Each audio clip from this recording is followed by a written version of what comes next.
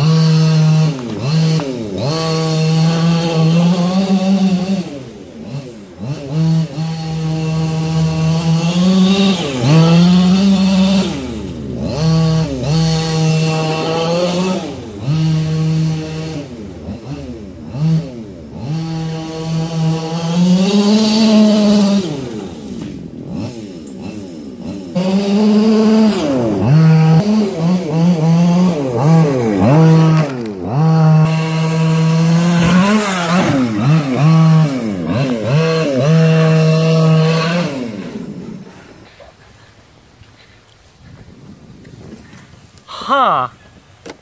Well, that'll just slide right under, right? Yeah. Hold on. It's just plastic.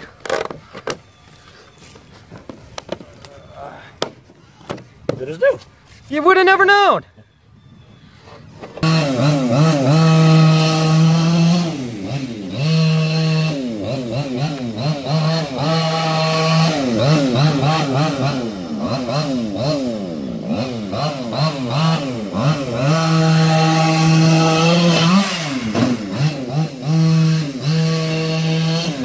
Oh,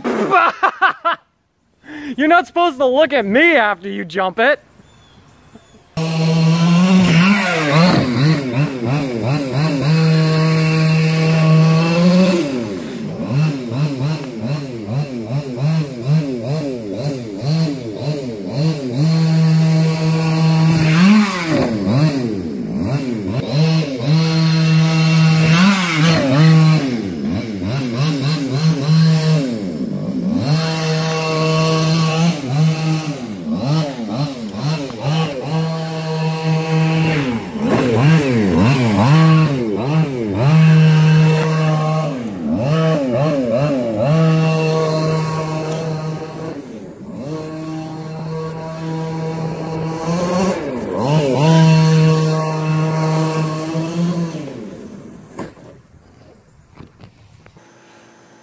Alright guys, well that's the video.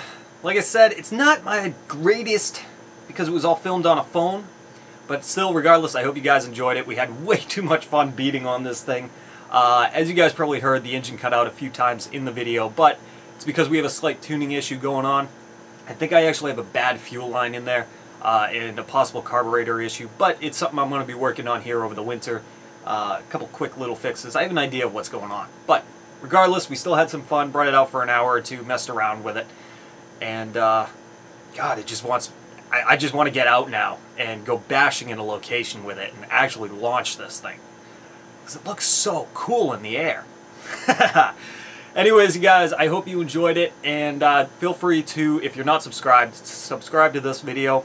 You guys will see a lot better videos. Like I said, this was the first time I ever filmed anything on my phone and edited it on my phone. Usually everything's done with the camera you guys are seeing through right now. So, with that being said, I'll see you guys next time on the next RC Overload. And enjoy. God, I can't get enough of this.